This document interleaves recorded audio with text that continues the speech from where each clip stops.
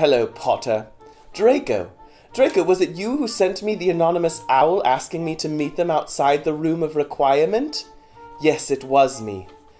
Now, Potter, I know that over the years I've been rather nasty and mean, and I've bullied you a little bit, and I've been overall very unpleasant. Yes, Draco, you have. And if you don't mind, get to the point. You're wasting my time. I have very important Harry Potter things to do. Well, I've brought you here because there's a reason for all of it. What do you mean?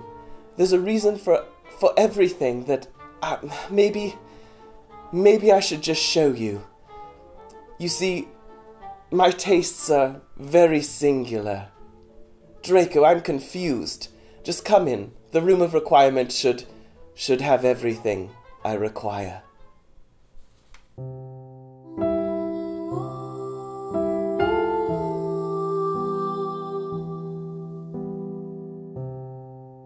Draco, what is all this? This is just kind of who I am. What? I mean, that's a sex swing, I'm pretty sure. Draco, is that a sex swing? That is indeed a sex swing. And I've brought you here because I've wondered if maybe we could use it together. Draco, what? This is all so sudden, I don't understand. You've been so mean and nasty. I've been nasty because I don't know how to explain these feelings I've had for you for so long.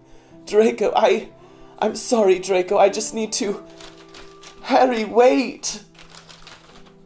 What's this? Oh, I think I can go inside.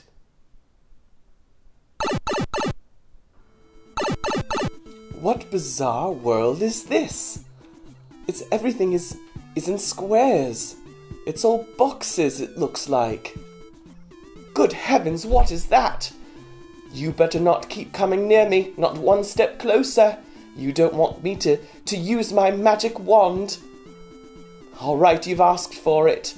Wingardium Leviosa. I need to get out of here. It just keeps going on and on and on, and I fear that I am lost. What in the bloody hell is that? Oh, good Lord. I fear the only thing that will take him down is the killing curse. But of course the killing curse is forbidden, and I, the chosen one, Harry Potter, couldn't possibly use the killing curse. Don't worry, Harry. I'm not the chosen one, and people don't like me much anyway. Heck, people expect me to use the killing curse. Let me take care of it. Avada Kedavra! Oh, thank you so much, Draco. You saved my life. Oh, don't mention it, Harry. And I just want to apologize for earlier. It was all very sudden, I understand. And I mean, if you don't feel the same, But Draco. Yes, Harry? I do feel the same. I've loved you for so long. It's just that when you took me into that room and I saw the whips and the chains, and I was basically a torture dungeon, it was very frightening, Draco. I got very scared and I ran, but I do love you, Draco. I always have. Oh, Harry, kiss me. Now come on, let's go back to Hogwarts. I know the way, follow me. Oh, Draco. And let's head back to the room of requirement. I have a few more ideas of how we can use it, because I require some time alone with you. Oh, Harry.